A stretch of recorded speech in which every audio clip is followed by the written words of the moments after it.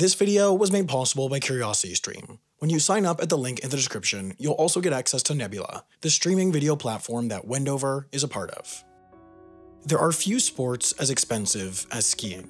A daily lift ticket alone typically costs more than $100, with top resorts, such as Vail, charging up to $209 for a day's skiing.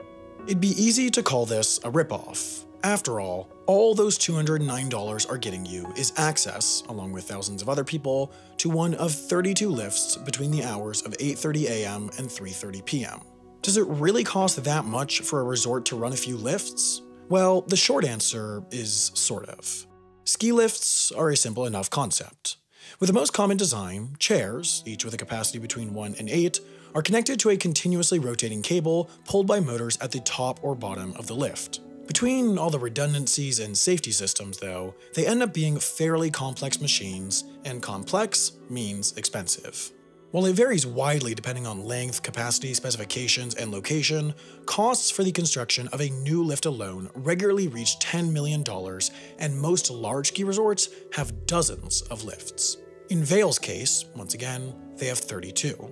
That means that, even if they were all the kinds of lifts that cost $10 million, which they're not, that would total to $320 million. Those $320 million are divided by a lift lifespan of a few dozen years, then divided further by the hundreds of thousands of yearly visitors who are each paying up to hundreds of dollars per day, and you can start to see pretty quickly that it is not because of building lifts that skiing is expensive. The paradox of ski resorts is that buying and installing ski lifts, which are their primary physical assets, only represents a small proportion of their costs. Actually running ski lifts is trickier, but for a slightly unexpected reason.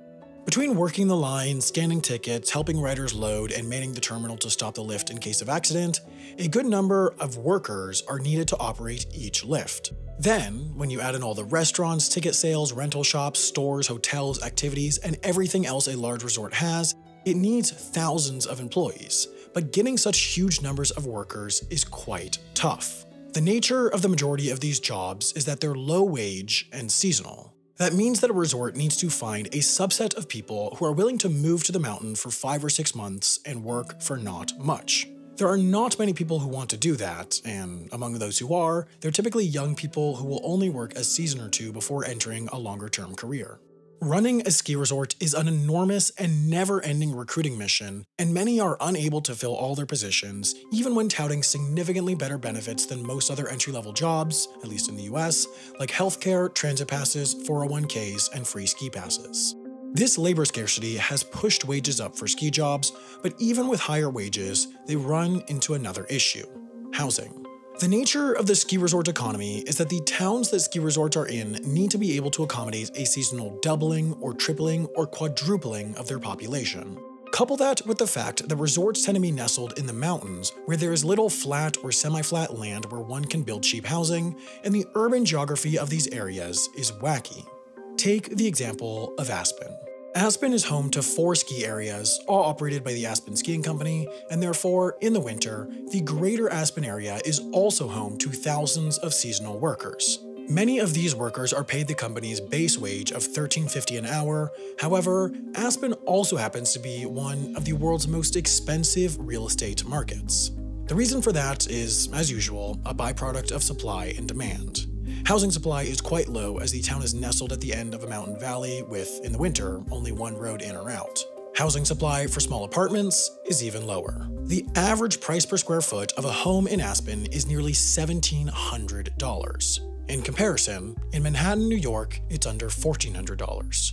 Of course, no matter how much they pay, Aspen Skiing Company isn't going to get workers unless they have somewhere to live. While prices decrease as one descends down valley, for the most part, there would be no chance of housing thousands of low-wage workers using the free market, so Aspen Skiing Company's solution is to provide subsidized employee housing at prices that all their workers can afford.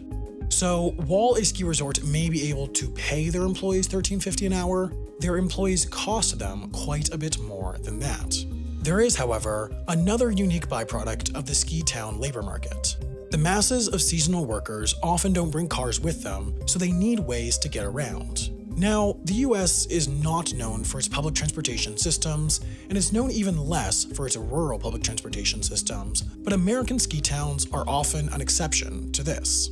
Many have public transportation systems that rival those of big cities. Colorado, home to many of the US's most popular ski resorts, leads the nation in terms of ridership on its rural transportation systems. Of these, the system with the highest ridership is Aspen's, with more than 5 million passengers per year. That's remarkable for a town of 7,000, even though the system extends far beyond, and its core routes have buses every 12 minutes or more, again, rivaling many routes in big cities. This system, much like those of all of Colorado's ski towns, is crucial to get workers in and out of the area, and it represents the symbiotic relationship ski resorts and the towns they're located in often have. Ski resorts need their ski towns to set themselves up in a way that's accommodating for their workers and guests, while ski towns need ski resorts in order to stay ski towns. But here's something strange. Most big ski resorts, at least in the US, don't actually own the land they operate on. It's government land, and the resorts only hold permits to use the land. This means that the land upon which one skis is public land, and so, with some restrictions, anyone can use the land regardless of whether or not they have a lift ticket.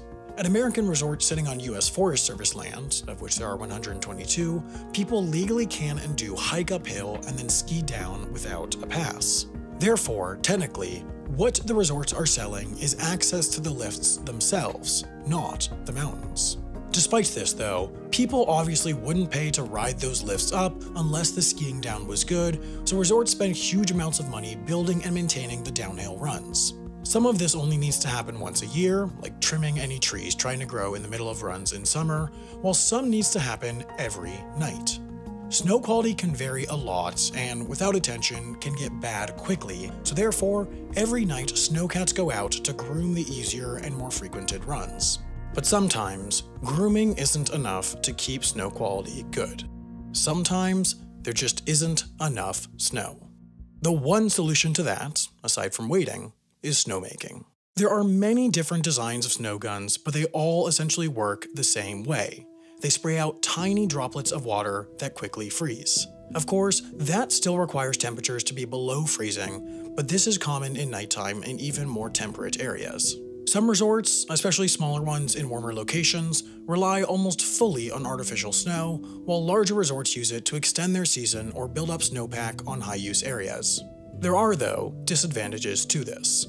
From the ski resort's perspective, the main one is that it's hugely expensive. Constructing a system over a vast mountain area is expensive, sourcing the large quantities of water needed is difficult, and then the process itself is extremely energy intensive. Exact costs vary, given the number of variables involved, but in general, snowmaking enough to cover an acre of terrain costs an average of $5,000. That means that to fully cover one of the largest resorts, like Whistler Blackcomb, in snow, it would cost more than $40 million, and of course, all of that can melt in a few warm days. In practice, though, none of the larger resorts rely so heavily on artificial snow, at least right now, but snowmaking still represents a huge cost for resorts large and small. The snow sports business is, understandably, one of the most threatened industries by climate change and the rising temperatures it can bring. Now, the projected effects of climate change on mountainous areas are complicated. It's not as simple as saying that temperatures are going to be higher and therefore it will snow less. In some places, the change in global climate will actually bring more precipitation and therefore more snow. In most, though, it's the opposite. Lower altitude and more southern resorts especially will see their season lengths shrink and shrink and shrink. Eventually, at many of these, the number of days they stay open will not be enough to pay the bills, especially as the use of expensive snowmaking increases. Higher altitude and more northern resorts will actually likely benefit from this, at least in the short term, as more people travel to them faced with fewer alternatives. Looking at what's to come, the industry has become cognizant of this storm ahead and started to make changes to address its primary threat. While some are physical changes, like building more snowmaking capacity, most are changes to the way they do business. Money can overcome nature, at least for a while, so what they're doing is making sure the money's still coming in. Consequently, the North American ski industry has seen massive consolidation in recent years. This trend only started in earnest 5 years ago when Vail Resorts, the company that owns Vail, went on a spending spree. In 2015, the company owned 11 resorts. Now, 5 years later, they own 37. The link this has to climate change is that now, Vail Resorts, which is a public company, has properties spread out across different climates, so, for example, if there's a bad snow year in the Rockies, they always have properties in British Columbia where the snow might be better. They even own resorts in Australia, so Vail spins lifts somewhere on Earth nearly year-round. Not to be outdone, Aspen Skiing Company, which runs the 4 famous Aspen area resorts, teamed up with KSL Capital Partners, a private equity firm, in 2018 and formed a joint venture to compete against Vail, Alterra Mountain Company. Alterra now owns a more modest 15 resorts across the US and Canada. With the resorts they own and partner with, both of these companies released offerings that are changing the financial formula of the ski industry. For Vail, it's the Epic Pass, for Alterra, it's the Icon Pass, but for both of them, these are essentially season passes that, instead of working at just one place, work at dozens of resorts worldwide.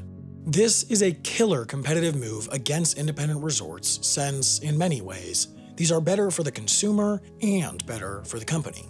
The consumer gets variety and flexibility at prices not much different than single resort season passes, while the companies are selling more season passes, which is exactly what they want. That's because season passes hedge risk. Even though they'll make more money in a day from someone buying a single day pass, those buying those day passes are highly weather dependent. If there's tons of snow, they'll send tons of day passes. If there's little snow, they'll sell barely any. Nobody wants their quarterly earning reports to depend too much on the weather, especially as it's getting worse, and so, by getting more of their customers onto season passes, which are typically sold before the start of the season when there are few indications of the season's snowfall, the consumer is sharing the risk with the company, and revenue variability year to year will lower. This is a crucial shift for the ski companies as year-to-year snow variation is expected to only pick up. So, in all, the real shift the ski industry is having to make is not how they run their slopes, but rather how they make money. For them, while they still might lobby, fundraise, and rally against it, they're now at a point where reality is imminent, and climate change is all but another component of their financial plans. If you want a little bit more of the action side of snow sports and a little bit less of the business side, believe it or not, CuriosityStream has something for you to watch next. The series Jeremy Jones Higher follows professional snowboarder Jeremy Jones as he attempts to be the first person to snowboard down sections of the Himalayas and shows everything that goes on behind the scenes of an expedition as huge as that. This goes to demonstrate just how diverse the selection of non-fiction shows and documentaries CuriosityStream has, and they have even more through their bundle deal with Nebula. Now, your CuriosityStream subscription, if you sign up at curiositystream.com/Wendover, comes with a Nebula subscription too. On Nebula, you'll find all the regular videos from loads of your favorite creators, plus a bunch of their big, special, exclusive projects.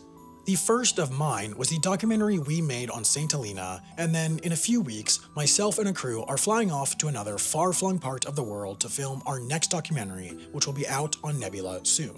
You can watch this, plus all the other great originals on Nebula, plus the thousands of documentaries and shows on CuriosityStream for as little as $20 a year by signing up at curiositystream.com/Wendover. This is truly the best deal in streaming, and even better, it goes to help support independent creators.